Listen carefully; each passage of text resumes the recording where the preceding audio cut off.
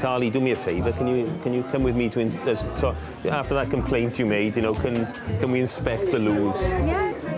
It's Monday morning at the call centre, and CEO Nev Wilshire is off to the toilet, the ladies' toilet.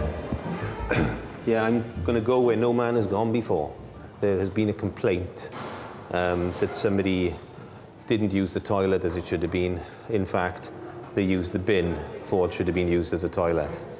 I think somebody must have been absolutely desperate, couldn't cork it any longer, and used that.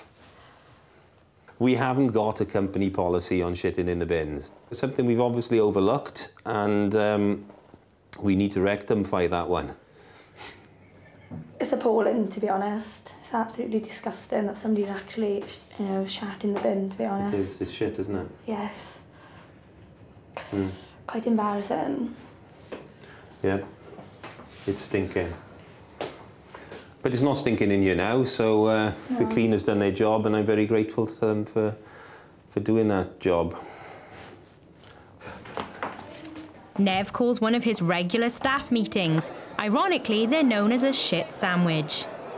The girls' toilet. Ooh.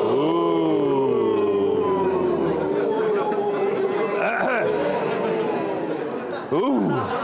Ooh. It's quieting down. The girls' toilet on floor 3. The toilet is to be used, not the bin. Nobody seems keen to claim responsibility. But for 21-year-old sales agent Chelsea, whodunit is only half the mystery. The bin they actually shat in, and I think they've shat in anyway, was like the Tampax, the pad one, which is really like thin and long, whereas a normal bin is round and then like deep. This one's just thin and long. So how the hell they got their arse cheek on there to shit through there, I don't know. Because normally, no, I don't talk about shit. Can we sort it out? Can we behave a bit better than that? Hey, that's pathetic.